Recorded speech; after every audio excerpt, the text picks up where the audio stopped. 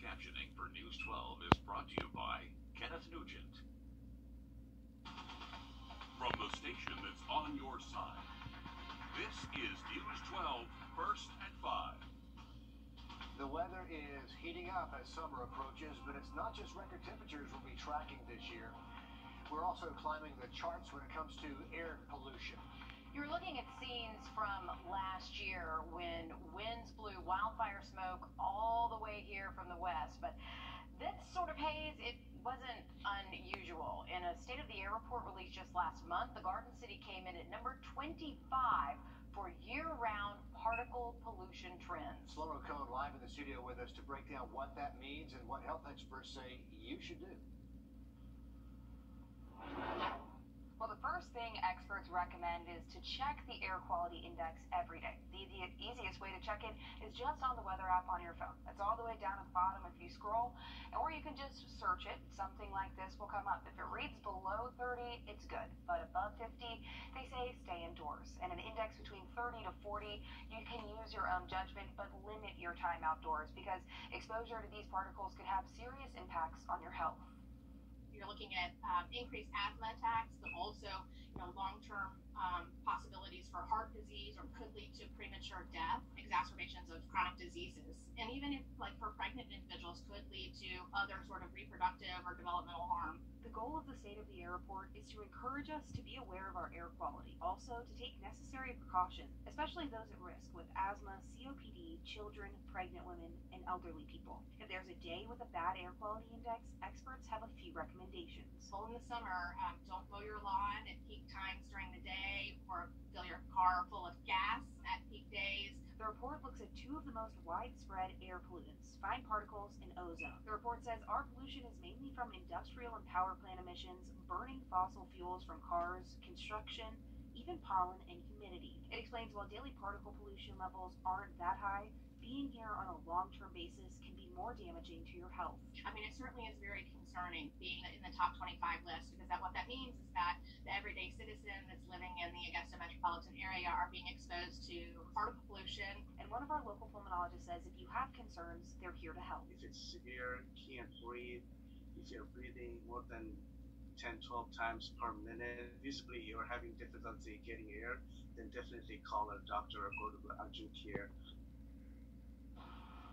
And Riley, they say that this time of year, as we transition from springtime to summertime and things start heating up, it really does start to impact some of that quality. Absolutely. Once we start heating up for the summertime, it actually leads to a chemical reaction, and it creates what we call ground ozone, and that's the high pollutants that causes breathing issues for people with respiratory problems. At the moment, we are at a green level, so there's no bad air quality out there now, but as we continue to heat up through the summertime, we'll likely see a few of those code orange days. Definitely see them this time of year, so definitely be aware and check the air index like you were mentioning. And we are seeing some pretty warm temperatures out there this afternoon, actually hitting the mid to upper 80s. So if you think this is warm, we're actually getting even hotter for the rest of the week, and expecting those temps to stay most likely into the 90s as we get over the next couple of afternoons. But are we going to go to weather here, or are we staying right here? I guess not. All right. Well, Sloan, the air index, it is good right now, but all of these are at the Salvation Army Kroc Center. Today, the special grand jury selection will begin to investigate former President Trump's possible interference in Georgia's 2020 election. In preparation, they're ramping up security measures around the Fulton County Courthouse. The criminal probe centers on that phone call between former President Trump and Georgia Secretary of State Brad Raffensperger when the president told him to find votes. A special grand jury would be able to issue subpoenas to people who would otherwise refuse to cooperate. I plan to use the power of the law. We are all citizens. Mr. Trump, just as every other American citizen, is entitled to dignity.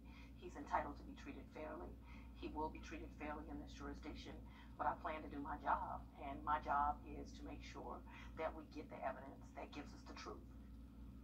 Fulton County's District Attorney Fonnie Willis will take the information gathered by the special grand jury and then decide whether to seek an indictment from a regular grand jury.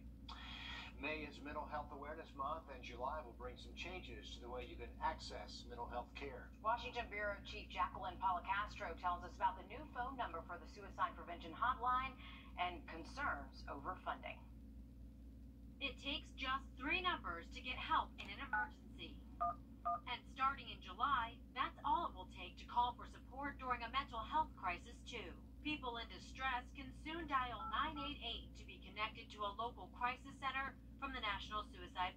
Lifeline. 988 really represents this opportunity for us to destigmatize reaching out for help. When 988 goes live, the Lifeline team thinks the number of calls for help over the course of a year will increase by 5 million.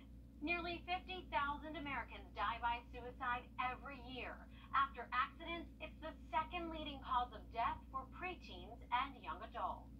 Hannah Wesolowski from the National Alliance on Mental Illness believes the new hotline number will have a major impact, but warns some states may not be ready to handle the influx of calls. There's a real fear that people who live in certain areas are going to fall further behind. The Department of Health and Human Services contributed $282 million to assist nationwide, but Wesolowski wants more support from the federal government. We need to make sure our mental health system is sound and ready to deal with events like the pandemic. Texas Senator John Cornyn is one of the lawmakers on Capitol Hill, leading the charge to direct more money to local crisis centers. The demand is not going down, it's going up. He's sponsoring legislation to increase federal funding by $42.8 million a year.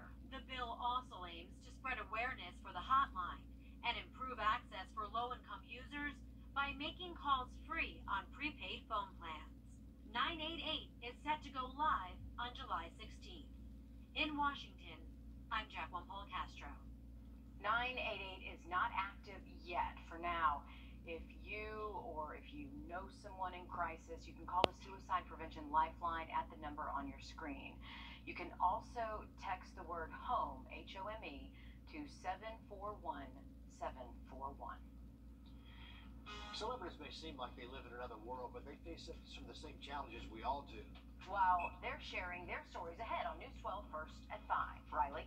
And most of us have stayed dry this afternoon, but storm chances will be with us most days this week. Update on radar and our forecast just after break. Time and temp. Stand up and fight against Joe Biden now. We're 10 times brighter than a full moon. Last week, people in parts of the South heard a loud boom and then saw a fireball streaking across the sky. NASA says more than 30 people in Arkansas, Louisiana, and Mississippi reported seeing this unusually bright meteor. Scientists say the meteor was actually moving 55,000 miles per hour and then breaking into pieces as it hit our atmosphere. The blue arrow showing the track it took coming in. And as it split apart, it generated enough energy, get this, to create shock waves spreading to the ground.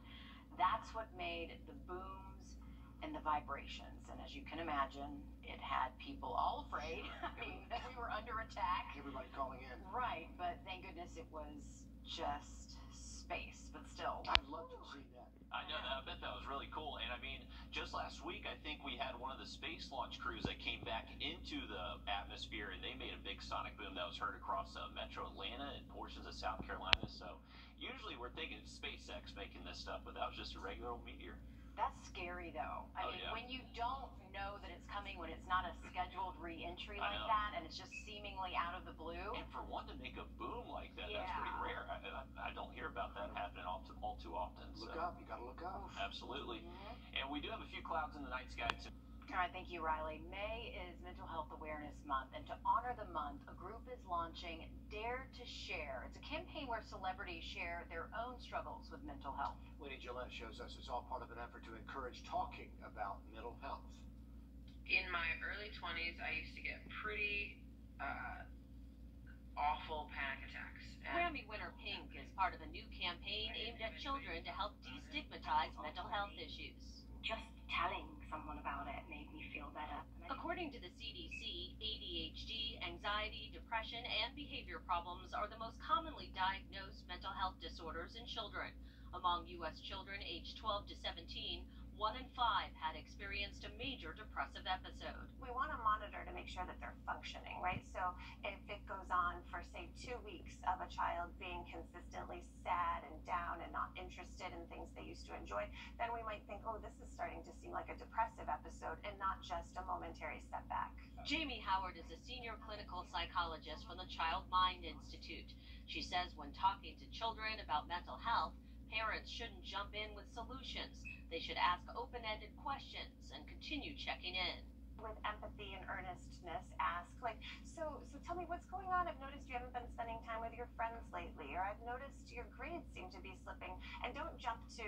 reprimanding them, but say, what's going on? Mental health experts also say parents shouldn't be afraid to broach the topic of suicide with their kids, since it is the leading cause of death among teenagers. If someone is not suicidal and you say to them, hey, have you been thinking about killing yourself? They will not think, oh, no, I wasn't, but now I am. That's not how that works. Half of mental health disorders begin before age 14, so experts say start conversations early. Wendy Gillette, CBS News, New York. And earlier this month, the U.S. Preventative Services Task Force recommended kids be screened as early as 8 years old. Summer is approaching, which means trips to the beach, but we're not the only ones making use of the sand. Coming up, what to know as sea turtle nesting season begins, just after the break. Sea turtle nesting season is officially underway. Loggerhead sea turtles will soon be coming ashore to lay their eggs. If you're lucky, you'll see one at night. They're protected under the Endangered Species Act, and rangers work all summer long protecting those nests. And sometimes that means moving them to a state park where the beach is darker and safer, giving those sea turtles a better chance for survival. But give them space and don't disturb those nests out there. The next couple of weeks could be make or break for a push to break up South Carolina's Department of Health and Environmental Control, better known as DHEC. The bill that would do this has already passed through the state Senate without a single vote against it. Our State House reporter Mary Green joins us now live in Columbia. So, Mary, despite strong support in the Senate, the bill is now getting some pushback as it works its way. Take me back to New York. Take me back to New York.